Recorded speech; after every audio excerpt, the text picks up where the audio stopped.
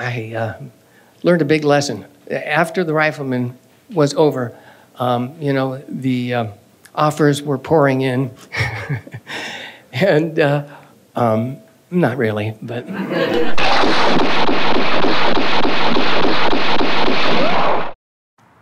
Hi, I'm Rob Word. Welcome to A Word on Westerns. Our friend Johnny Crawford, as most of you know, has Alzheimer's. He's slowly losing more and more of his memory. And he's in a good place, though. A lot of you out there have seen the tribute that we did to Johnny to help raise money. We held it at the McCrae Ranch, the Joel and Frances D. McCrae Ranch, and Wyatt McCrae, Darby Hinton, Lana Wood, and a lot of people who were in Johnny's last film, now called The Marshal, were in attendance. A lot of money was raised and a site was set up for Johnny, a GoFundMe page that helps him. A lot of you out there have contributed, and some of you, just a small amount, have said, well, we see online that he's a millionaire. Well, I can tell you that that's really not true. He was about 11 years old when he started The Rifleman. There were no residuals back then. The show lasted 5 or 6 years. It was gone. He's had a terrific life. He's a musician. He played at my wedding with an orchestra. In fact, we've got a few clips that you haven't seen that we've put together that I think you'll enjoy.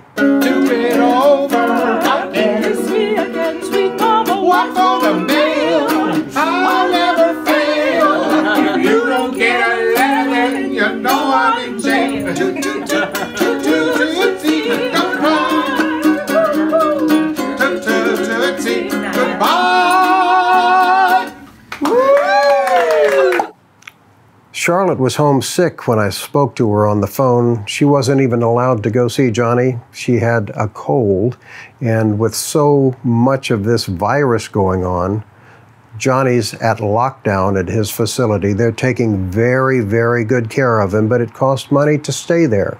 It's just noon. You're supposed to be in school. Well, I stopped by Hattie's at lunchtime to get the mail. This came for you. It's gotta be the money. And so you're playing hooky? Well, I never seen $500 before. And you're not going to see it now either. He's comfortable. He's happy. He's doing a lot of things like playing volleyball with balloons, and he interacts with the people, but he can't put sentences together anymore. He can't speak. And it's getting tougher and tougher for him, and it's sad for us to watch that happen.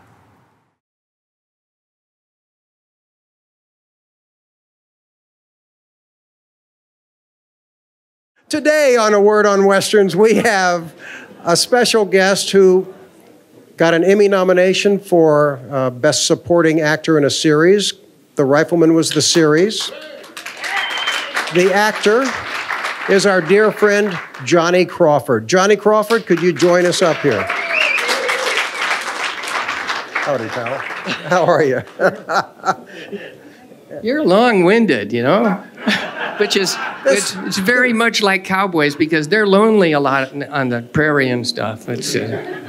I'm lonely and Johnny's here now. I'm glad you're here, Johnny. Johnny is multifaceted, multi-talented. This man leads a big swing band that is wonderful. It's the sweet music that we all love so much, and he played at my wedding. And at my divorce. Thanks. No. I'm still happily married because the music was so sweet. I always wanted to know when I went on auditions if any of the directors that I was auditioning for, if they had worked in silent films, because I loved silent films. I was very peculiar. And and they would give me stories like, Henry Hathaway, I had a great audition with him. We talked about Will Rogers the whole time because he had been an assistant director in the silent days. Wow. And before he became a full director. I know you love Will Rogers too because silent movies, you've talked about silent movies and about how when the people would come on The Rifleman, you would quiz them in the same way. Yeah, so I brought a little list. Actually, I just drew it up while I was sitting here listening to everybody. And somebody mentioned that there were no, or that there was a champion cowboy that came from New York. And as a fact, I had my picture taken with him at a rodeo in Atlanta, Georgia in 1961, I think. Harry Tompkins. And he was about my height, maybe even smaller. And very friendly, nice, sweet guy, you know. And he was my hero. And I saw him in the national finals when they were held in Los Angeles in 1964, I think, or 63. And he rode bulls, and I think he rode bareback horses too. But he was a city guy who thought that he could stay on bulls, you know, and he could. And there's a great photograph of Harry Tompkins. If you go to the internet and just type in Harry Tompkins, and there'll be a wonderful photograph of him riding a bull, and the bull's, you know, in the middle of his leap, and Harry's, this is his little finger. He always rode with his little finger up here like this, and he's looking at the photographer smiling with his little finger like this. I mean, it's classic. So you rode bulls too. Well, I got on them. I'm going to mention some other illustrious people to me who I got to work with on the Rifleman during that period of time, and I can't remember all of them, but Eva Novak was a silent movie star. She was born in 1898, and she was still doing work, but she was a leading lady as early as 1918 in films with Tom Mix, and she was very sweet. She, after I met her on the show one time, she sent me a couple of pictures of herself from a William S. Hart film. Still have that, and never saw her again after that one. But she was younger than I am now. Well, you know, how strange is that? So Buddy Roosevelt, he was a cowboy star in the 20s and made a lot of things, and he was on the set many times. Was he an extra on The Rifleman, or yeah. Did he have lines? No, I don't think so. He might have at one time, you know, but he was happy just to be there, and he was pretty elderly by that time. How did you find out he was there, that it was Buddy Roosevelt? Well, because the assistant directors knew that I wanted to meet people who had worked in silent films. And so they brought them, you know, and he was a great guy. He signed 2 pictures to me, one of him in his heyday, and another one with him, you know, that was at that time that I met him. And he wrote something like, your has-been friend. That's the way I sign things now. But also, Paul Fix, who played Mark McCain, Sheriff Micah. Sheriff Micah. Who played the kid? Oh, that was me. Okay. So, Paul Fix was in silent films, and he gave me a book, an industry book that he had gotten when he came to Hollywood. He was going to become an actor, and he bought this book that had all the information for the industry, this film industry. And well, Paul Fix, Micah, because you worked with him every week for years. Johnny bought his house, and that's the house that Marilyn Carey, who married Dobie Carey, that's Paul where they Fix's met. Daughter. That's where they met. I was at dinner at Johnny's house one time. This was after Johnny owned the house, and he invited my wife and me, but he also invited Harry Carey and Marilyn Carey. And Marilyn hadn't been at that house for years. But she grew up in that house, and she took me to the back part where you were on kind of a cliff, and there, she looked over and she says, "See that down there, that door, that entrance to this little area?" Yeah. She said, "I used to see John Wayne bring his girlfriends back there when she was a little girl." Because Paul Fix was an acting coach for Duke. Did you learn much from Paul Fix from working with him? Oh yeah, he was terrific, and he was. I can imitate him on screen and off screen. This is him as the sheriff, and if they ever remake the show, I'm ready for that role. But he was squinty-eyed, and he had a bad hand like this, and then they would yell "cut," and he would go.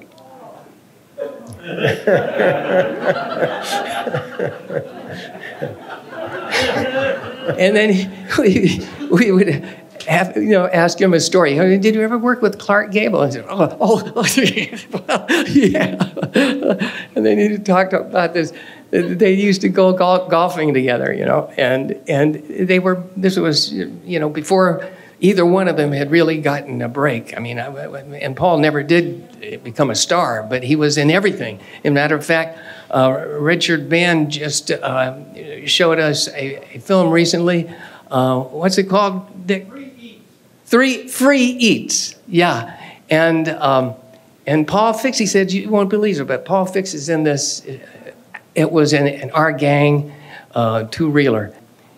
And I didn't see him in there. And then he said, I can't tell the whole story very quick, but anyway, he was a thief posing as an old lady. and by God, it was him. It was him. And then Snub Pollard. He was a big Hal Roach comedy star, yeah. Snub Pollard was. And Max in it. Yeah. And he worked continually until he died. He takes the umbrella away from Gene, what's his name? Kelly.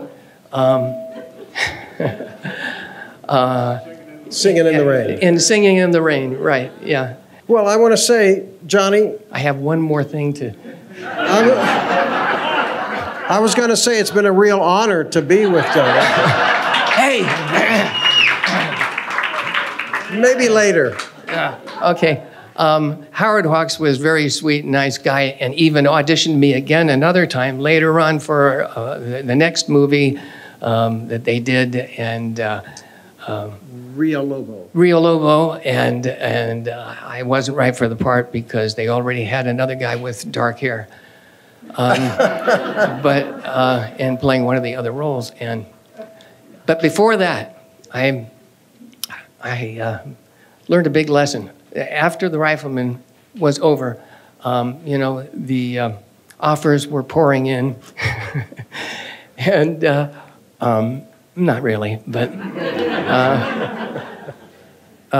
so I was up for that film.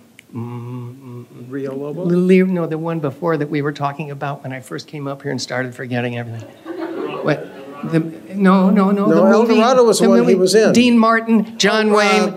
Sons of Katie Elder. Yes. So, so I had this wonderful audition with the director of that film. Henry Hathaway.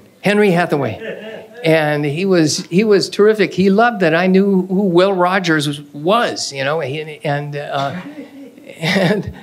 I think he was a fan of Buddy Roosevelt too. And I still have a 16 millimeter episode of one of Buddy's films. He was. Now let's stay on this subject of what's the name of the Sons of Katie Elder.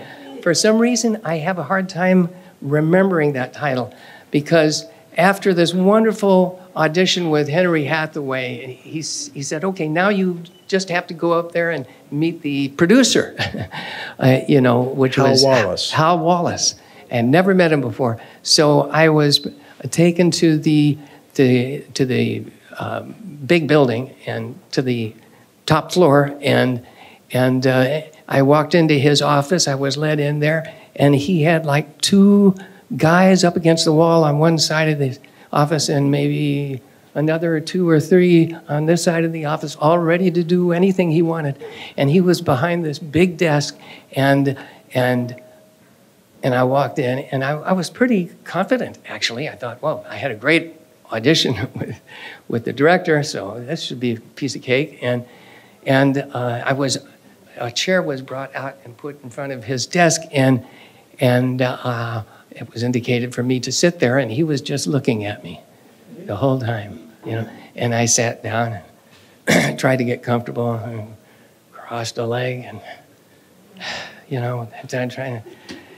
And finally he said, well, what have you done? And I, very fast, all these thoughts went through my mind. Well, geez, does he watch television? You know, maybe, you know, so I finally came up with an answer for it, and it was this. He said, what have you done? And I said, about what?